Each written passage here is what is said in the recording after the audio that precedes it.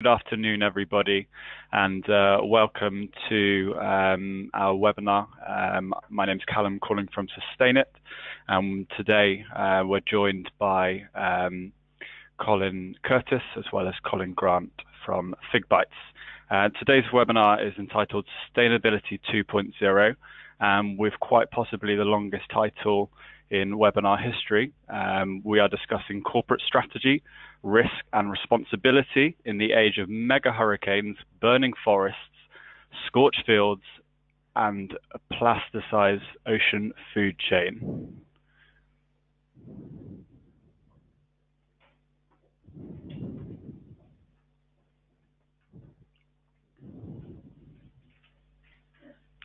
So today's agenda, we have the innovative concept of sustainability 2.0, the relationship between Sustainability 2.0, the UN SDGs and science-based targets, a strategy for Sustainability 2, the data needs of Sustainability 2.0 strategy, and of course some questions at the end. So I'll quickly mention this before handing over to Colin Curtis.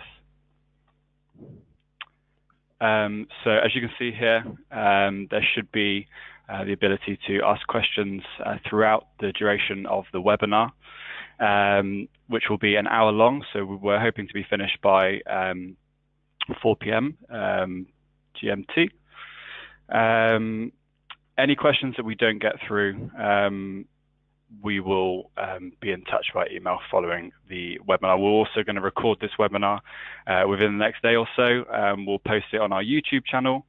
You'll also get an email with a link so you can kind of share or revisit the presentation. So now we can start.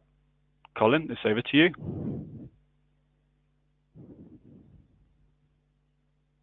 Thank you very much, Callum. Much appreciated. And good afternoon to everybody, or good morning, depending where in the world you are. So my name is Colin Curtis. I'm a strategy consultant for SustainIt. I'm based in the UK. Before doing this, I was a former global head of sustainability at a rather large multinational IT company. And just to introduce SustainIt briefly, so SustainIt have been in existence since 2005. And for the past 12 years, what we've been doing is providing sustainability data management systems for other organizations. We work with a large amount of the Fortune 100, and we specialize in software selection, in implementation, management, and strategy creation. So joining me today is Colin Grant, who is the CEO of FigBytes. Colin is a serial entrepreneur, as well as having quite a long background in the sciences, particularly in biological sciences. Colin is a Scot and now a citizen of Canada, but rather confusingly is temporarily residing in France at the moment. Indeed, so am I doing you justice there, Colin? Is that right?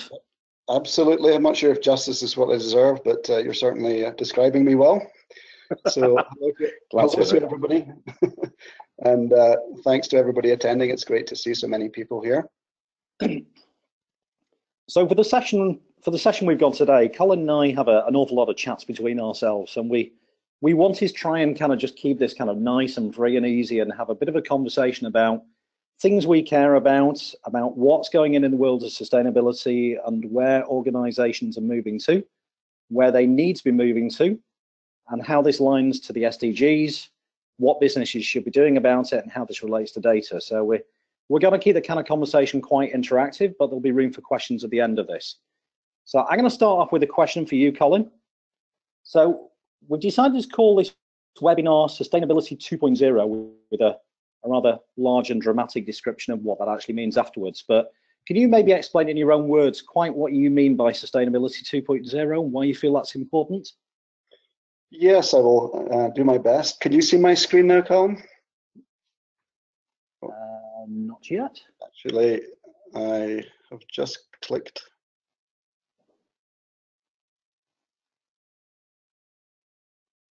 Let me know when my slide appears.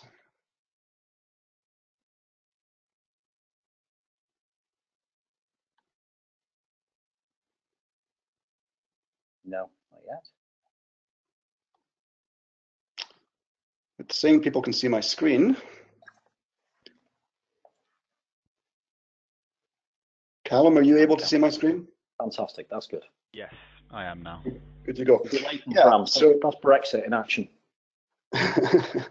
So Colin, you and I, as you said, discuss sustainability a lot, and we both have a lot of challenges with the terms that we use to describe sustainability. We're not short of coming up with new terminology, new acronyms. I'm going to make the case in the next 10 minutes that the concept of sustainability is in fact a misnomer. So no challenge there, Colin. And it was really redundant as soon as or before the term was actually coined. Now, what I mean by this is that this is the world. These images are really from the last 2 months. And this is the world in which your corporations are trying to do business. Yours and my corporations are trying to do business. So this picture in the top left-hand corner was what happened in British Columbia this summer, where I live, and the summer before last.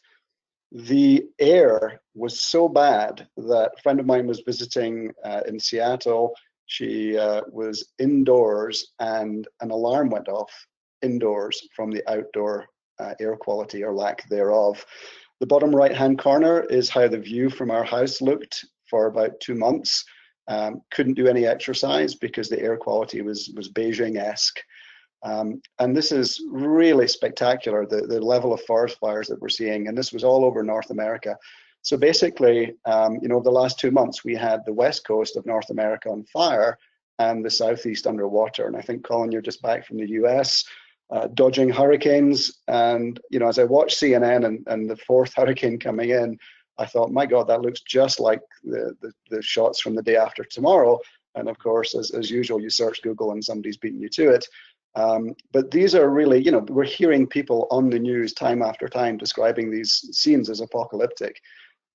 So this is the world in which we are trying to do business, and it's changing at a dramatic rate. The question is, are our responses and our terms and our concepts that we use to try and address these changes adequate?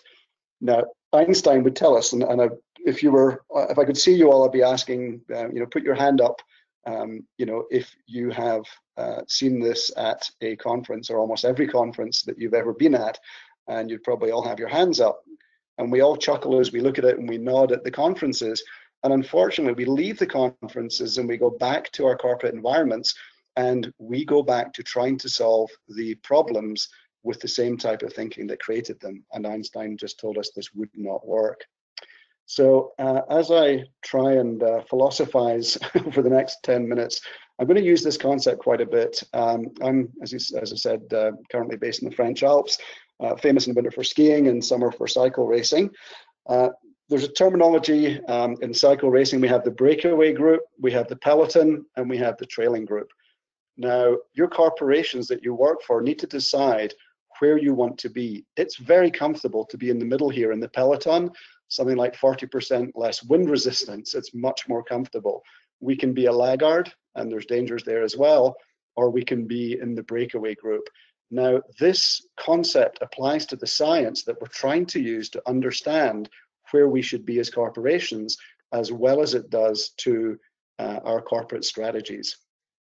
So perhaps the ultimate breakaway rider was Ray Anderson back in the 90s, who, although he talked about climbing Mount Sustainability, recognized almost immediately once he'd had his epiphany and described himself as a plunderer and set himself out to reform his company and his actions, realized that this was about becoming restorative. We cannot sustain the type of images that we saw on that first slide of burning forests and plasticized ocean. You can't sustain that. We need to clean this mess up, and we need to restore the damaged environment, which is now basically below the carrying capacity of humankind. That is the challenge that we face. Interface now, as a legacy for the late Ray's departure, have now reached the point where they are climate neutral, 100% supplied by renewable energy, and they're now entering the phase of restorative, climate restorative or climate take back, where they're going to take more carbon out of the atmosphere than they put in as they do business.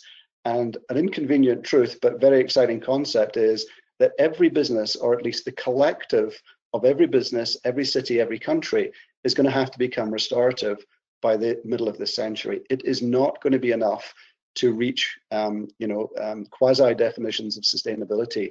We are in a different mindset now, and we're trying to adjust to that different reality that is becoming ever more obvious every time we switch on the news.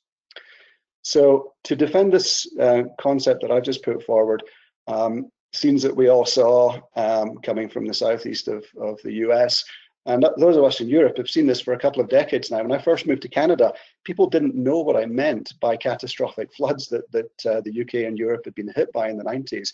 They just weren't aware that it happened. And it seems that only when it happens in your own backyard do you really wake up and smell the very unpleasant water. So who pays for all of this? Now, what's happened is that the insurance companies say, well, we can't pay. Capitalism immediately breaks down, just as it did in 2007, 2008, when the bank said, well, capitalism isn't working anymore. Could we have some socialism and a few $1 trillion in bailouts? The same thing is happening with insurance companies. And I remember in the 1990s, I think it was Munich or Swiss Re predicted that by 2050, the value of the world's insurance claims would be greater than the world's GDP, and long before that we'd be bankrupt. And that really seems to be playing out quite horribly accurately in front of us. So if the government can't, if the insurance companies can't pay, we turn to the government. And there is another very inconvenient truth in here, in that most governments in the world are bankrupt. They are leveraged beyond all normality or sanity. And what we see is, if we look at since the Nixon era, we've poured money into the economy, and that has helped to drive the economy. And this looks like socialism to be, not capitalism.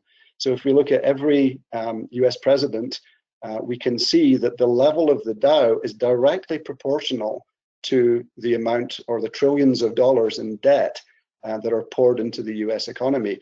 So Donald Trump tells us that he's almost single-handedly going to get a Dow of 30.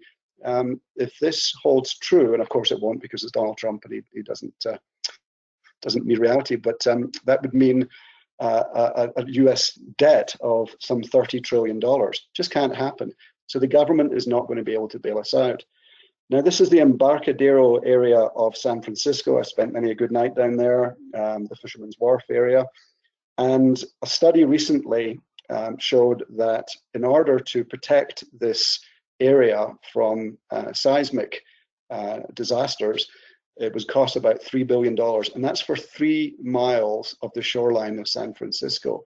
When they took into account, I think, a reasonably conservative estimate of sea level rise, that doubled to $5 to $6 billion for 3 miles only of the coastline of one city. So where does that money come from? If the city doesn't have it and the government doesn't have it, you turn elsewhere. And what's happened is they've looked at fossil fuel companies. They've looked at the local fossil fuel companies. Of course, they're not directly responsible, locally for the local sea rise. But when we see titles like this, headlines, 100 companies responsible for 71% of greenhouse gas emissions, that's where you're going to turn. So if we look at these names, ExxonMobil, Shell, BP, and Chevron, not surprisingly, they all are in the class, or the suit that San Francisco and Oakland are filing. And similarly, we're seeing the same around in Marin and San Mateo counties. So you've got to find the money somewhere. Where are you going to go? And this is where, if you are stuck in an old paradigm, you can have done a materiality assessment, but it just doesn't take account of how fast things are going to go. Some very inconvenient truths. We've probably all seen this one. There's 2 misnomers involved in the Paris Accords. One is that 2 degrees is safe. That is not a scientific, it's not a scientific statement. That is a political statement. The scientists didn't say it was safe.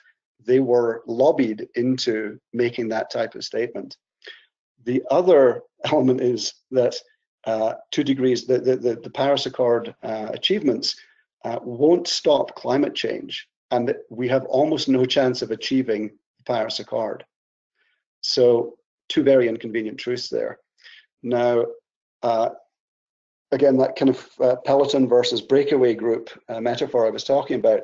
This is Jim Hansen, formerly of NASA, now a college professor and part-time criminal who gets arrested. Not the guy who created the Muppets, no. Sorry, what's that? Not the guy who created the Muppets. No, that's Jim Henson. Apologies. Another one. So Jim Henson has kind of broken away from IPCC colleagues and has said things like, about 10 years ago, if there wasn't 100% moratorium on new coal-fired and a phased-out shutdown over the following decade within 10 years, we had it. And he's still making those statements, and we haven't achieved those elements that he's talked about. The IPCC can't be that bold or aggressive in their statements. And again, we go to, when we look at science-based targets, which you're about to talk about, Colin, we go to the IPCC as the de facto scientific statements. So that's a kind of flawed strategy here. So we also now see this kind of Disney movie-esque plot where James is filing a lawsuit with his daughter and 21 other kids. James there with his happy, smiley professor face and his love of fedoras, and they are suing the US government. And this was in the Obama era, let alone in the Trump era. And again, we see the same usual companies coming forward saying, we can't possibly do this because this would create an unprecedented restructuring of the economy and massive societal change. Now, I believe that that's what everybody in this webinar today has been trying to achieve for their careers. So maybe it's time for these companies to get out of the way and let that happen. So how much is enough? And this relates to this whole concept of where does the science come from? And I'm focusing at the moment on climate. I'll get to another aspect of unsustainable practices shortly. But Colin, you and I were talking about some recent examples of companies that have stepped up and set themselves these big, hairy, audacious goals. Now, in the face of it, these statements by Mars look extremely ambitious. $1 billion to be spent. We're going to create sustainability within a generation. And if we look here, we can see 60% greenhouse gas cuts by 2050. Now, I don't want to come down against Mars here. I think that's any organization, and I know most of you are kind of change agents trying to help the board, trying to help the CFO get this stuff. It's fantastic to get any kind of long-term goals like this. But if we were all only as good as Mars, 60% by 2050 will not save the living planet as we know it and an advanced human civilization. So as we make statements like sustainability in a generation, we've got to be careful, because if our targets do not relate to the concepts of sustainability, those brand exposures are going to be quite dramatic, I think, in the future. And there's going to be a lot of transparency on this stuff. So well done, Mars, but I suspect you'll probably have to up those targets very shortly, and that's okay. Maybe this is a first step and a great step in the right direction. But the reality behind the science is, if you listen to Jim Henson, he would say that we have to get back down to the atmospheric GHG content, or CO2 content, but total GHGs, in which human civilization evolved. We can't survive at higher levels. Now we're at 400, and the science-based target and IPCC and Paris Accord science is based on getting down to 450 parts per million. And that's not sustainable. We'll have to get down to 350, and we'll have to do it very quickly. And there are numerous studies that are showing that this is the case. It looks impossible, and it is, again, going back to Einstein, using the thinking that got us into this mess in the first place. But there may be ways of doing this. So if water is the new carbon, we hear that phrase, is plastic the new water? So we're hearing that we are heading for a situation where we have more plastic in the ocean than fish by 2050. It's horrific, and it's horrific to look at. Who pays for this cleanup? And what is the responsibility? So we're seeing the Chevrons and BPs facing huge challenges and lawsuits. How long before users of plastic become subject to similar lawsuits? So here we're saying, just like ExxonMobil or Chevron knew long before they admitted it that this was a problem, perhaps Coca-Cola should have known as well. Now we are seeing great opportunities here. Ecover are using recycled ocean plastic to make their bottles, Interface recycling discarded fishing nets, which are tangling out birds, and making that into new flooring material. So they're great opportunities, but the scale of the cleanup that is required, it's described as a moonshot, just as the renewable energy transition is described as a moonshot. So we're facing multiple moonshots, to be achieved by 2030 and then by 2050, if we are to preserve life on Earth as we know it and advance human civilization. So what we're seeing is really nothing more or less than the tragedy of the commons being played out in front of us. I'm sure we've all studied this in our economics class. But at the end of the day, who is going to pay? And this whole concept of sustainability 2.0, 3.0, I don't really care too much about the titles. This is really about core business strategy. And it's not about the cycle that I see so many people stuck in, which is collecting data on an annual basis, creating the report, publishing the report, losing lots of time in the spring every year, and working overtime, and then most stakeholders never reading that report. This really has to evolve beyond that and really impact the core business strategy of the organization. So I'm not going to go through, in the interest of time, all of these bullet points, but the concept for me is this is now core business strategy. It was for Ray Anderson, and every organization is going to have to get to that point where they're going to have to accept a restorative footprint. Now, the wonderful news is that Moore's Law is kicking in. Moore's Law says that every 3 years we're getting a doubling of technology.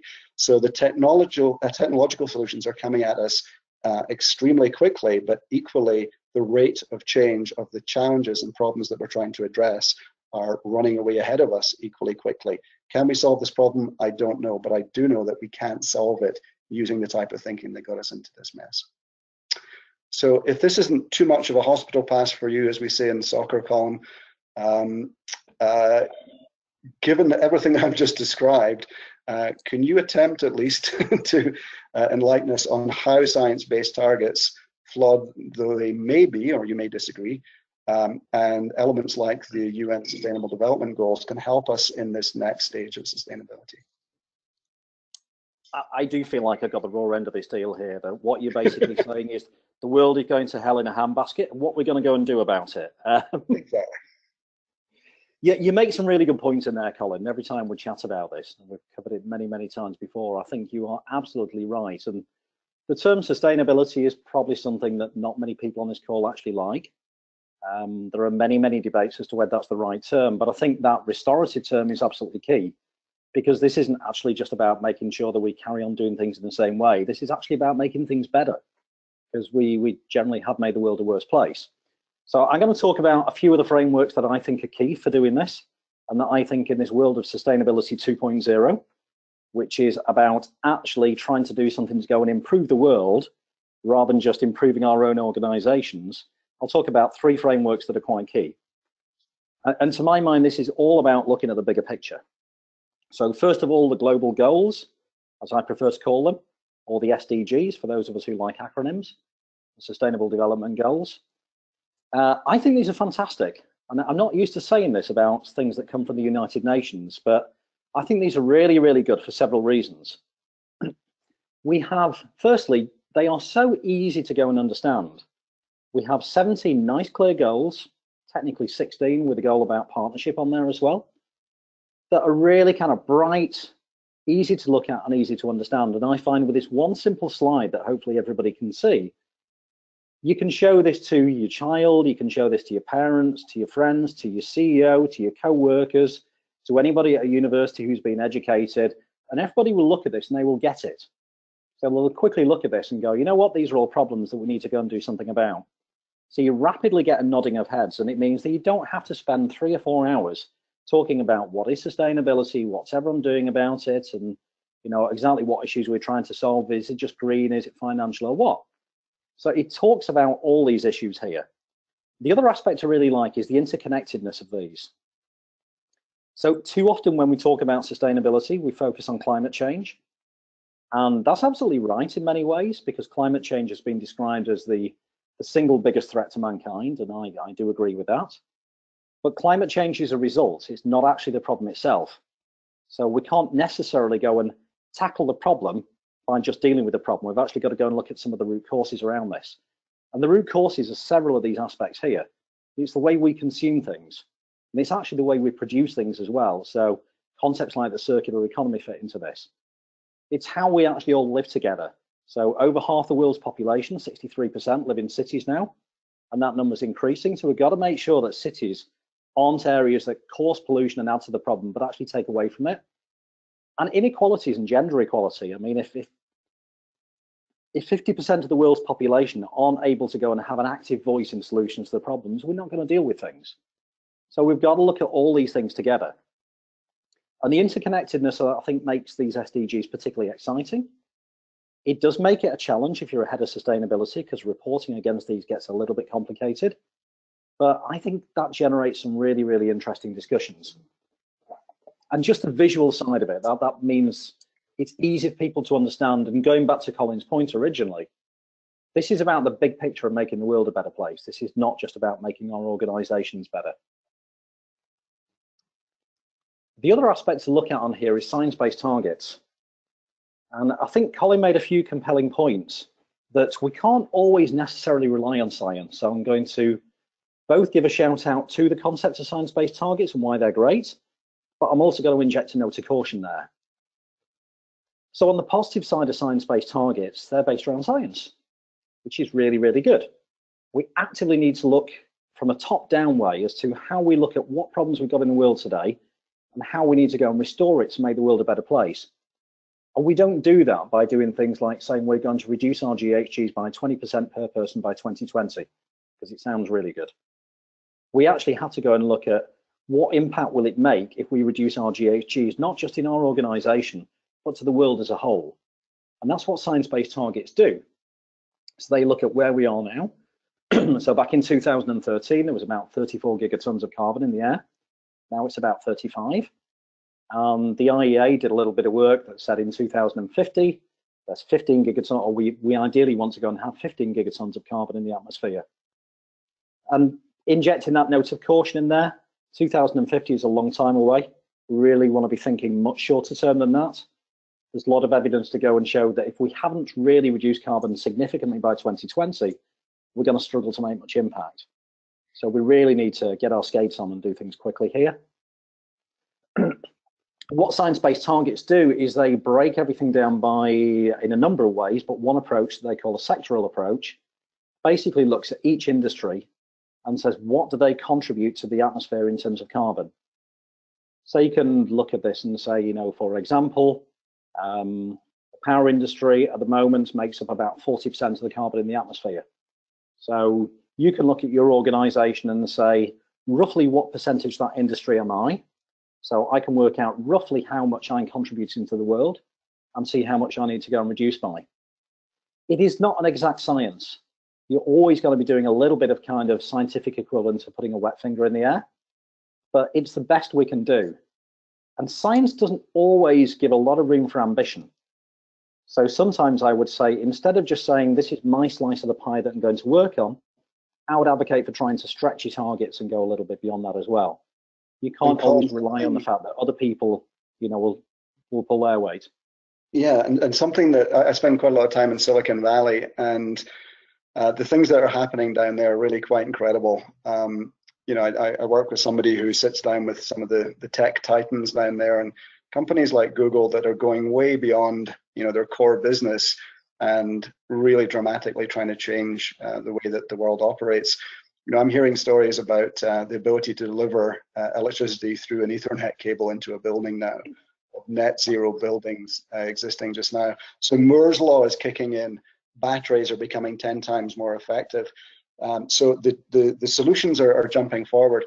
But another challenge I have with this approach is, you know, if you're in industry and you're running a tech company, you know, your power system, you're dependent on the grid, and the grid has to change just as it does with transport. We can electrify transport, but there's utter interdependencies between all of these sectors.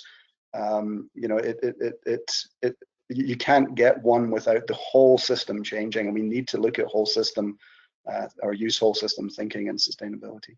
Absolutely, couldn't agree with you more. You know, and I think on that point, if we talk about something that I'm pretty sure most people on this call are familiar with, you know, on the whole concept of scope 1, 2, and 3 emissions, these have been really good, I think, at actually trying to add a little bit of science and analytics in how we go and measure emissions and how we make a difference in the world. But I think to your point there, Colin, that they've been really bad at allowing us to go and think outside the box. So everyone got the idea of Scope 1. So basically, for those of you who aren't familiar, which I'm sure everyone is, Scope 1 being the emissions that you create by basically directly putting emissions up into the atmosphere from things you own, so burning things and the like. And Scope 2 being emissions that come from any electricity used from your power station that goes and feeds you. People got those, and it was quite easy to go and do that. But I think everyone sat in the comfort zone for a little while, saying, as long as I measure my Scope 1 and my Scope 2, the science is understood, everything's all good. But that's not system thinking. That's not system thinking in the slightest. We're not looking at the rest of our impacts. And on your examples of Silicon Valley there, Colin, I mean, I think Google is a good example, as is someone like Apple. So Apple is doing some fabulous work to go and move things like its own campus to 100% renewable energy. Yep. But really, where it makes the biggest difference is actually in the products that it sells to us and where it gets those products from. And I think I'm more excited about the fact that they said, let's look at how we can go and create our products without actually mining anything out of the ground. Yep. And I admire that, because they actually don't have a clue how they're going to go and do this. Or maybe they've got a clue, but they've said, you know, wouldn't it be great if we can go and do that? Let's go and have a look into it, and let's share our journey with people so they can go and learn from that. And that, to my mind, that's ambition. And that's also what Einstein would have said we have to do. We need to go beyond what we believe or know to be possible into the realms of the impossible, you know, or barely possible, just as John Kennedy did in the 60s with the moonshot. Exactly, or with Elon Musk with a Hyperloop, you know. Looking at the concept of saying, let's try and come up with tomorrow's technology to solve a problem rather than try and solve a problem using today's technology. Yeah. Good way of doing it. But Scope 3 emissions, which is a bit that I think many of us have sat there and kind of shivered a little bit at the idea of, because we've got these 15 categories that are all quite difficult to go and tackle. These are the things we need to get on with. And I think it's made difficult by the fact that some of these categories are almost impossible to go and measure. So I think you have to go and pick the ones that are important and impactful, but are really things that you can start to tackle straight away. And I would advocate things like purchase goods and services, transportation, both upstream and downstream, and use of sold products, depending on what organization you're in. If we're to look at, say, services industries of any kind, you know, they have very little Scope 1 and Scope 2 emissions. Generally, their offices and travel, but they purchase quite a lot of goods, and they will often go and sell them onto their clients as well. So being able to go and look at the impact of what they sell and the impact of what they buy, that's really going to start making a difference. Now, I'll take an example of an organization that I've been doing some work with that works in the paper industry. So they provide paper-based products. They don't make the paper, but they provide it to a lot of very big organizations. So they've been working with a lot of the paper mills to actually try and understand what the environmental impact is of that paper, and then trying to work with their clients to try and make them aware of that. So they're helping their clients to go and understand what the impact is of the products that they're actually using, and then using that to go back to their suppliers and say, how can you go and improve that? Now that's having an impact. That's a smaller organization, that's virtually no Scope 1 and Scope 2, but because of the size of companies they're working with, they're doing really well with that.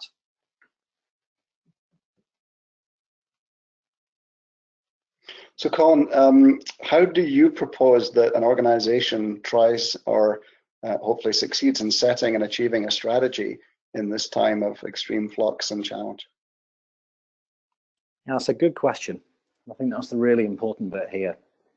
I think to start off with, if we just look at some of the basics, so it's got to be about actually understanding what matters for your business and making sure that your strategy is aligned with what your business does.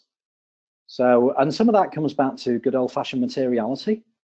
As you can see on the slide here, you know, we've got a fairly typical materiality matrix, and what we're measuring is the impact on the company on the x-axis and what the stakeholders think of this on the y-axis.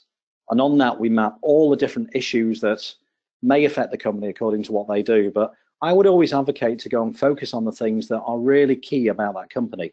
So if you are Apple, then you don't just want to think about your buildings, you want to think about the phones that you sell. You know, if you're in this case Nestle, you want to think about who provides to you and who you sell these products to. So I would say that's a starting point.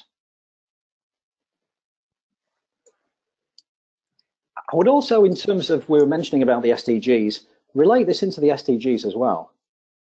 So go and look at not just what you do within your business, but which of the global goals you can actually go and prioritize. Mm-hmm. So if you feel that partnering with others is key, then make sure that's prioritized on there. If you feel that actually providing decent working conditions is key, then you prioritize that. And again, you can map this in a form of SDG materiality matrix. Yeah, and what this does, Colin, is provides this common language and common ground between all the partners that need to come together in order to achieve sustainability. I believe a key element in Sustainability 2.0 is going to be, I mean, just think about Silicon Valley. You have the city of Palo Alto that's agreed to an 80% GHG cut by 2030. You have, it's really unfashionable now to be a tech company and not committed to or using 100% renewable energy. Shouldn't Apple and Salesforce be teaming up with their local cities and then teaming up with the state plan?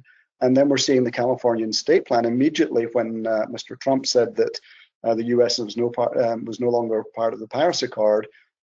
We saw Governor Brown immediately reaching out to the Chinese and saying, can we join you in the race to the top, not the race down to the bottom? So this collaboration is going to be a critical component, I believe, going forward. And the SDGs really give this common language and common visualization of what we're trying to achieve. That's a good point. So Cambridge Institute of Sustainable Leadership described the SDGs as the nearest thing we've got as a strategy for mankind. So I think we all owe it to that strategy to go and get behind that, and as you say, to go and speak that common language. I think indeed. One thing we all need to go and do, and this is something that's often missed, I think, when we set in sustainability strategies, is just to make sure we take everybody on that journey with us. And that isn't necessarily just about trying to make your arguments with logic. It's about trying to engage people's passion behind it as well. So, and I'll use an analogy that a colleague of mine in human resources actually taught me here. I always find this very powerful. And if you imagine the concept of a rider sat on an elephant, if the rider represents logic and it represents the brain on there, the rider may be sat on top of the elephant, it may have the reins, so theoretically it may be in control. But we all look at this image and we all know that the elephant, if it wants to go and do something of its own, then it will just go and wander off. And the elephants represent our emotions in this. So it's very important to make sure that the emotions are fully engaged in anything, and then we just go and confirm everything we're doing with logic. It has to be emotions first. And as you're all speaking to your leaders, I'd always bear that in mind. Is understand what they care about. Try and help them go and care about this. Try and help them be passionate about it. And not just your leaders. If you try and think of your customers as well, make sure that emotional engagement comes first. The logic has to be there as well to go and back at the arguments. But I think we can all often be too guilty of talking about scope 1, scope 2, scope 3 emissions, SDG targets and all these kind of things. Whereas in truth, it's got to be the stories about why these things are important. And as Colin started off with at the beginning of this webinar here, just to go and explain the impact we've got. They don't necessarily have to be scare stories. They can be things about what we're doing positively, and the good stories about how we can all make a difference and actually are making a difference. But let's make sure that emotions have a good part to go and play in this. And the last thing I would say on strategies here as well is make sure you set a big, hairy, audacious goal. Targets that talk about GHG savings and everything like that, they're okay, they're good. But I would advocate that you really want a target that's simple so that anybody can understand it. So that your CEO can stand there, can stand up and they can repeat this with passion. And they can be fully behind this and that people can look at it and go, yep, that makes complete sense. I get that. This organization is doing something really good. But you also want to add a level of complexity in that as well. So the statement has to sound simple, but you're actually going to have to do something really complex to go and meet it. And as an example, Unilever originally set the targets of being able to go and double its revenue and half its environmental impact. And that's a really simple statement we can all get behind. But if you look at it, there's a lot of complexity about being able to go and decouple financial success from environmental reduction in there as well as having to go and understand exactly what do we mean by environmental impact. So think about those big, hairy, audacious goals that are things that your leadership can stand up there and say, and that really kind of challenge you to go and do more. So I talked for a little while on strategy, and I guess one thing that probably a lot of people on this call are wondering is, if we have a strategy like this in place, how do we actually make sure that we're performing well, and how do we get the data around that? And maybe Colin, if you can give a few views on that. Yeah, and maybe if you can just tell me when my slide reappears.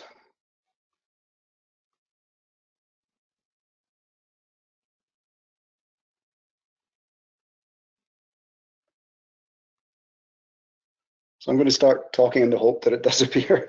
Okay, I've now been offered the ability to show my screen. So the huge challenge that we see every time we encounter a problem is death by 1990s tools, software tools. As we launch a 21st century strategy, is PowerPoint the best way to do that?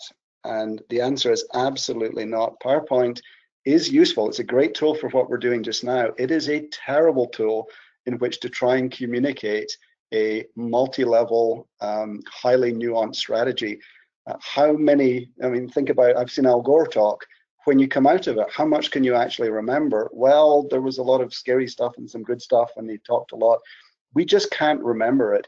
We need to be, this is the equivalent of having a map, you know, in the 18th century as we try and navigate, and totally separate from our compass bearings. When I used to go hiking and climbing mountains in the 1970s, I remember wet, soggy maps that you hope didn't fall apart as you climbed the mountain, you know, inside a plastic case covered in water as the rain poured down.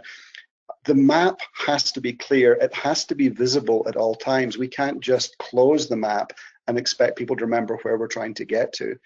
And then we see, you know, the kind of typical 1990s type EHS tools based around compliance. This is now beyond, I suspect that most organizations attending today are way beyond compliance. Yes, you still do need to tick those boxes, but you need to be able to see your strategy, and these tools just don't do that. So what we see is the cycle of, you know, really collecting the data on an annual basis, exporting it from the EHS system into Excel, trying to marry that Excel up with a PowerPoint strategy, creating a PDF document, putting it on your website, and hoping that stakeholders will read it. And unfortunately, and I get this confirmed by so many sustainability and CSR people I speak to at conferences, sometimes with tears in their eyes, saying, people just don't read my report. And I know how much effort goes into it, but we've moved beyond that. Think about how we communicate now compared to the 1990s. My kid uses tools that I don't even understand and I'm terrified of, but they don't read books, the next generation coming through in general. They don't use words, they use icons. And Colin, you talked about how the SDGs were really powerful. They are powerful because they're icons, they are not small books. Now what happens, unfortunately, is we're in such a habit of producing a report that we create another report and another set of slides to communicate our progress against the global goals. This all has to be integrated seamlessly, and it all has to relate to a strategy. So when we were designing FigBytes, we looked at all the things that corporations were trying to do, create a strategy, integrate it with the core business strategy, pressure test that strategy with materiality. Now just there, think about if your strategy is in PowerPoint and your materiality is in a combination of PowerPoint and Excel, you're then trying to flick all of this together like a Las Vegas dealer and shuffling a pack of cards and electronic cards. It just doesn't work. And then the performance needs to be in real time. One of our clients is Akamai Technologies. They're the largest web services company in the world. I think about 20 to 30% of the world's web traffic goes through their servers every day. We're gathering their GHGs right down to the switch and subserver component level across 92 countries and I think 3,600 data centers. So you've got to be able to gather that data, but you have to make compelling, engaging, exciting, passionate sense. And the stories are every bit as important, and how we present those stories are critically important. And I believe that these massive challenges of addressing the global commons can only be achieved by corporations, or by corporations taking their part, if we can instantly create brand value by our good deeds. About 80% of a company's brand these days relates to its social and environmental performance, or ESG performance. but we're not capturing that brand value by writing a small book of 60 pages and publishing it every year. If anybody wants to read my blog on the FigBytes website about my slightly inebriated experiment I did in a Mexican restaurant in San Francisco earlier this year, where I went round and asked table after table of millennials, have you heard the term CSR? Yes, customer services representative. One girl said it's CSR. I know this, it's CSR. One out of about 50 millennials. I asked her, do you know a company that excels in CSR? This was in San Francisco, probably the greenest city in North America, or certainly in the US, and she drew a blank. So these messages are not getting through, and it's because we're using 20th century tools to try and communicate 21st century concepts. So very briefly, FigBytes allows you to map out your strategy, take your pillars, build them in beautiful simplicity is our tagline. You can pressure test that strategy with materiality, all in one place, not jumping between PowerPoint and Excel and all these different tools. You can map your strategy from your long-term goals right down to your monthly KPIs. You can create scorecards that are data-driven. As I say, on a monthly basis, we're giving Akamai Technologies their GHGs right across all scopes. And you can then relate those to the global goals, if you like, and also create video in here, build video in here. Now, this type of living report is the future of reporting. The only tears that have ever left my eyes when I've read a typical sustainability report are tears of boredom. I have to be honest here. But when I watch corporate videos showing how supply chains are changing, how people in disadvantaged communities are having their lives improved by the actions of corporations, I get tears of joy in my eye. This is what we need to harness, and the tools that we use in the 21st century and in this advanced stage of sustainability, call it 2.0, call it whatever we want, really have to be very, very different. We've got to capture that energy. It's got to come into real time, and it's got to capture the passion and commitment. Again, SDGs, are they going to become another set of slides, or can you integrate those directly into your strategy, your tactics, every part of what you do? And then this whole concept of brand, why would a Pepsi or a Coke or a Unilever take on the massive challenge and expense of taking their part in cleaning up the oceans? They will only do that if they can get brand value, and they need to get that brand value in real time. So FigBytes also creates these what we call data-driven storytelling views, and this really helps the organization to move beyond this 1990s concept of retrospective reporting to stakeholders. It's a horrible term. Let's think about real-time brand enhancing engagement with people.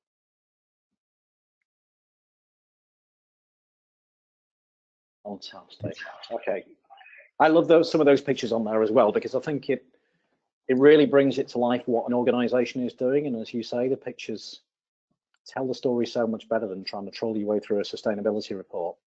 Yeah, and we often, Colin, think that the pictures really appeal to children. I mean, one client says, this is the first time that my CEO got this. So, you know, if we're trying to get CEOs and especially CFOs on board who just weren't trained and probably, you know, they haven't evolved to think in these areas. If you think about, you know, no two human brains are alike, and some people are very objective and data based, but almost everybody gets pictures. That's why we drew on cave walls. That's why we've created beautiful art. Sustainability has to become and can become beautiful art, and that art can be driven by data in real time. Absolutely. And we have to remember, our job is not to go and make ridiculously kind of detailed data. Our job is to go and spur people into action. That's literally all it is. You know, because if we get our data accurate, but we don't engage anybody, we don't drive progress. Yeah. A lot of sense. Thank you, Colin. Okay, at this point, we've been talking for quite a while now, so what we want to go and do is open up for any questions. You can enter any questions in the questions bar on your GoToWebinar control panel. So do please ask away. Okay, brilliant. Firstly, thank you both very much for your presentation. It was both fascinating and harrowing all at the same time. So hopefully all the attendees enjoyed the content. And while we're waiting for a few more questions to trickle in, we have had some during the course of the webinar. So Colin, if you guys are ready, I will fire a couple over. Please do.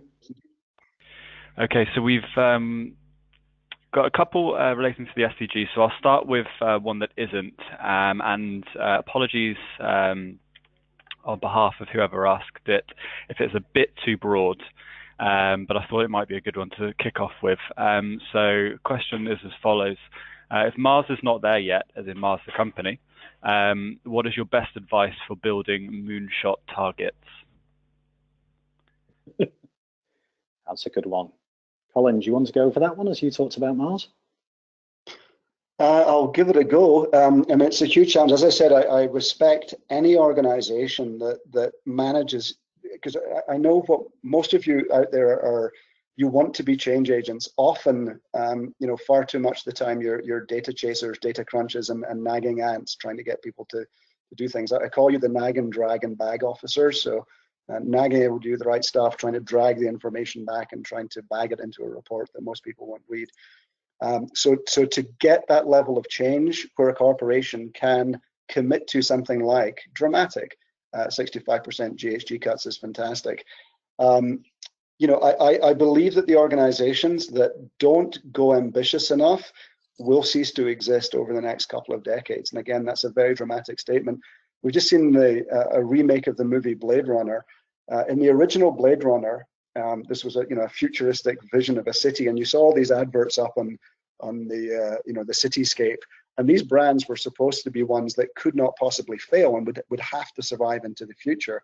And I think most of them had gone within a decade or two of the original Blade Runner coming out. So companies that don't move far enough and fast enough are heading for trouble. Again, Mars want to get out of plantations and rainforest harming activities with palm oil. How quickly are you going to do that? And what are your liabilities if you don't go as quickly as you possibly can? So, I think it's looking at when you do these materiality assessments, fascinated to hear your input in this, Colin, but often they get kind of dumbed down. And often it's the finance people who say, okay, show me the return on this. And there's the risk and there's a return. But if the science isn't strong enough, then the risk will be undervalued, which I think is what has happened to these oil companies. I attended the GRI conference in Amsterdam in, I think, 2008, and Shell did a private unveiling of their sustainability plan, and they just launched a plan. If you remember that graph of what the GHGs of the world have to do, they launched in their plan their new policy that said, we're moving from a policy of reducing our GHGs to a policy of a more pragmatic, I quote, policy of being in the top 10 in our industry. And the graph hockey sticked up from diminishing GHGs to rapidly expanding GHGs. And I kind of asked, does anybody else feel like I'm in entirely the wrong room here? And everybody looked at me like it was, a kind of weirdo. And I remember thinking that the liability that you unleash for yourself when you say, if you know that climate change is happening, and if 100 companies are responsible for climate change, and you want to be one of the 10 least bad offenders, and your GHGs are going to go up dramatically, that for me was an epitaph for the planet. And I was just absolutely shocked watching it. And I'm not surprised now to see these decisions coming back and biting the organizations. So to summarize, there is a risk going too far and pushing as change agents beyond where your executives and board are prepared to go. There's also enormous risk for them in not going far enough, quickly enough. Thank you very much. So looking at the time, we've got roughly 3 minutes left. So what I'm going to do is combine two of the questions that we had through relating to the SDGs. And just so I'm not showing any signs of having a favorite, I'll ask this one to you, Colin Curtis. And this is, so if the SDGs are the question's ambitions to be reached, how should companies then translate the 244 UN indicators to show both negative and positive impacts? So the other question also related around this kind of measurability of the SDGs. So maybe if you could speak for a few minutes about what companies or governments are doing to put these into action in a bit more detail. Sure, yeah. And I'm very conscious of time, so I will answer this one in one word: don't. So there are 244 indicators, technically 232, and 12 that overlap as well, because they doubled up on these indicators for some weird reason, and 169 targets. My advice is just focus on the goals. That is going to be terrible to all us data junkies out there, because we do like the idea of measuring against these, but I think it's important to try and align what you do against the top level goals first of all, and just not spend too much time reporting against the individual targets. They were designed for governments. They weren't designed for businesses. And if you can easily report against them, then by all means do. But I would really advocate that most of the effort should be spent getting people on board against the goals, reporting against those, and doing so in a way that kind of catches people emotionally, rather than spending too much time putting science against all those 232 indicators. I've tried it. I have tried it, and I'm a member of the UK Stakeholders for Sustainable Development, and we're looking at mechanisms in which we should try and do this at a country level. And it's hard, but I think for an individual business, it's probably more important just to go and look at the top level goals. So, you know, talk about the stories on how you are doing something on climate action, gender equality, etc. And just make sure it matches the targets and the spirit of the goal, but don't go into too much detail. If I could disagree with me. 30 seconds worth to that, Colin. We're just about to start with our first country in the Middle East, mapping all of the impact of all of the charities against the global goals. The key thing that I would recommend is use these to advise, to make sense of your strategy or further sense of your strategy, but don't take these as a strategic platform. They were not really intended to be. And we mix up this term goals with targets. These are kind of desired outcomes. The goals should be driven by your strategy. And then these global goals or sustainable development goals, match them to your strategy, but don't be driven by them. Fantastic. Well, thank you both very much for that. And again, thank you for your time this afternoon. That's both Colin Curtis and, of course, Colin Grant from FigBytes. So, yeah, if you guys want to say your goodbyes, we will end the presentation. Thank you, everybody. Goodbye. Keep doing your good work.